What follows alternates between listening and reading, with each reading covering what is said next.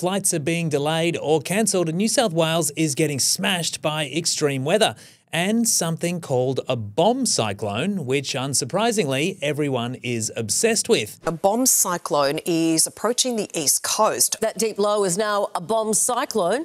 It's going to be termed a bomb cyclone. But this isn't some shameless beat-up. It's actually serious meteorology. In 93!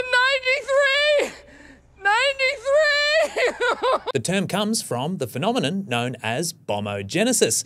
It describes the rapid intensification of a low-pressure system caused by a sudden and significant drop in atmospheric pressure.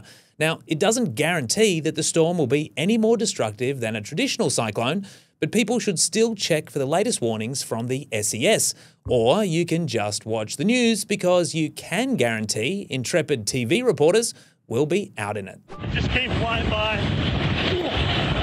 All right, you know what? I think I'm just going to come in here for a second.